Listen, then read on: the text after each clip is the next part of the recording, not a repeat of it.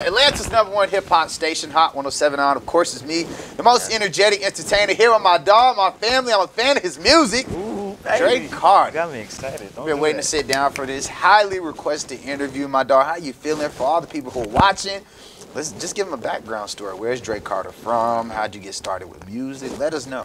Oh man, South Jersey, we in the building. Shout out to Philly, you know, we holding it down. Shout out. I've been doing music since a kid. You know, I grew up playing instruments, grew up playing in the drill team, on the choir and stuff like that. So I just been fully involved ever since a youngin. Gotcha. And in the choir, what section? I was playing the flute and stuff like that, clarinet. Okay. I had some band experiences. I did percussion. I played. So I was in marching band. Okay. So I did like the snare drum. I did bass. I did everything basically. So you was right there. Having that musical sense. I can hear it in your music. You know what you're doing. I tried, man. I tried. The music is.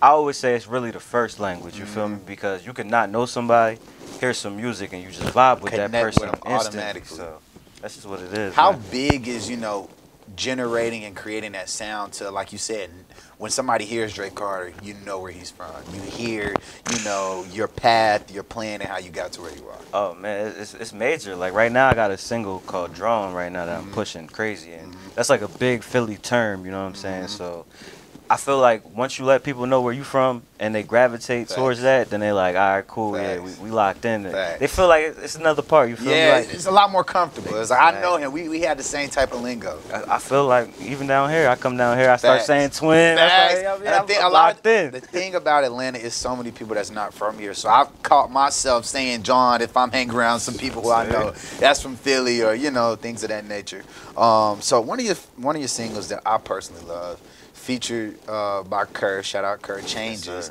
Talk about how you came up with that just creative style. I mean, from the hook to the chorus to the specific verses. Take us back to that studio session. Oh man, so originally I linked up with my boy Sean Bear. Shout out Sean Bear. We was in the studio. I hit up my producer, Young Digital. Shout out him. And I was like, yo, I need something that's real gritty, something that's I could really talk my story on. So he sent me that, and I'm like, man, we need somebody dope. I hit Core. Core was like, yeah, let's do it. Set it up from there, we just locked in. That's fire. It's been bro ever since, you feel me? That's hard. So, with being in the game, for a minute and putting out such, good music, has there been any notable people that have reached out and been like, man, I'm rocking with your music? Oh man, I got a record co-produced by illMind on illMind's album coming out soon, real soon. Yeah, that's an exclusive, right? That's it, yo, super exclusive. Chill, don't tell nobody. That's fire. That's fire. So, no, keep going. Yeah, no, that's really it. That's, we just working. For sure. Philly, there's so many goats. DJ Drama, Uzi, Meek Mill. Where do you rate? Who's your top 3 rappers from Philly? Rappers, creators, DJs, talkers. That's a tough one. Top 3. We got to put Meek up there. For sure. Big dog. For sure. R.I.P. P&B. Got to put P&B up there just off the GP. You gotta say Uzi. Uzi, the rock star of Philly. So were you in Philly around that time when Uzi was coming out? Yeah, for sure. I was right there with him, Tierra, Core. You feel me? They was all coming around the same time. So a lot of people say it took people a second for people to gravitate to Uzi sound and stuff like that. Why do you think that is? It was different.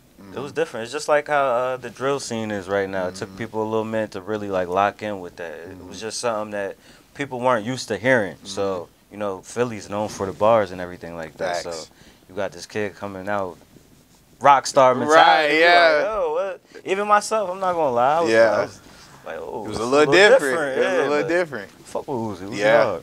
So, out of everybody who you've seen in that class of growing just through Philly rappers and musicians, where is the camaraderie in it? Like when you're in Philly, because in Atlanta, it's like everybody knows everybody. A producer went to school with somebody from the east side who went to church with somebody's mom on the south side. Like, how is the connectivity up there in Philly when it comes to music? I think it's good, but it's like everybody's kind of like in a weird competition with each other. So it's like we just got to lock in like Atlanta kind of, you know what I'm saying? Just everybody look past all the BS and just let's get here. We can once one make it through, we all can make it through. Come on, pull it through. There's enough money in it for all of us. Yeah. Jersey, we got that problem bad. That's why we go to Philly. So we try to come over to Philly, lock in with Philly, and Make it do what it do. You know what I'm saying? Who are some notable people that Drake Carter would want to work with would want to work with in the future? Oh man, we got Drake, of course, the J. Cole's, the K. Dots. I mean, producer-wise, Hitmaker. Yeah. You know what I'm saying? My pop used to fuck with Hitmaker back when he was Iceberg. That's hard. So yeah, so that's hard. I'm trying to make that reconnection. That's hard. A true throwback. Man, it's some Timbo, Swizzy. Facts. You know what I'm saying? So, Facts. yeah, it's just real hip hop. For sure, man. So for all of your fans that's watching this interview, what's next for Drake Carter? Like, when you leave here, studio sessions, like you said, you know, illMind. Like, what's going on with Drake Carter musically? We got Digital Dementia about to drop. That's really just my project about life, you know what I'm saying? Everybody got focused on the pandemic and money and everything that everybody was making.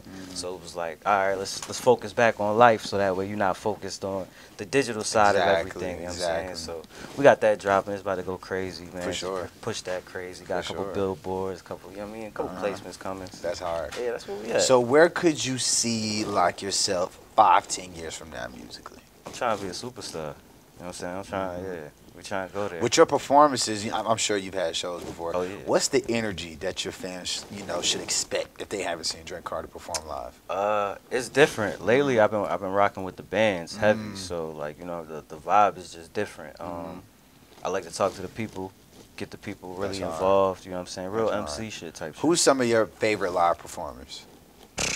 I seen Cole perform a lot. That's hard. I like Wale. Wale was super dope. I saw Wale. It was at A's Walk, him and Trina, and he came out to Flower Bomb. I was like, ooh, bro, Wale, that's a cold fire. one. Yeah. Neo, Neo's fire. Mary J. Blige. Mary J. Blige, the Mary Step. That's iconic. People they sleep on That's Mary. iconic. Yeah, Mary's that's one of my faves. So now that we're talking about her, Mary J. Blige was a part of that time when music was changing, where a lot of people weren't rapping or having that musical flow and dancing and doing like the whole Michael Jackson, Chris Brown thing at the same time. Where do you think music is headed? Because right now TikTok is the wave. If you could just catch somebody for 15 seconds, you got a hit. Yeah. So where do you think music is headed, and how do you think that your style is going to change and alternate with it? I think music has opened up a very broad, station for everybody now. Because it was like, before you had to follow like a certain formula to get where you wanted to go. And now, like we just said, we got J. Cole and them over here, we're Uzi and them over here, but we all kind of come together as a collective. Exactly. So I just feel like music is going far. You got the kids in Philly going crazy right now, the Two Rares in them. And that's going to stop a lot of the violence, you know what I'm saying? Because it's dancing, it's fun. Big time. Versus everybody rapping about killing and drilling. Exactly. So, yeah, I think it's going far. Hip hop and rap is #1 genre right now. Exactly. So, it is. Yeah, so we're going. Speaking of 0936, talk about your relationship. That's my dog. So how did that collab come about? I mean, just musically, it seems like you guys got like a good chemistry together. Yeah, that's little bro. Like we linked up at a show 2018, 2017, and we just been rocking ever since. So that's just bro. Got you, man. Well, look, Drake Carter, make sure you guys check out his music on all DSPs. Another episode of Not Your Average Podcast. It's not average at all. Trying to let you know, put you down. Make sure you guys like this video and subscribe to the YouTube channel. You dig. We out.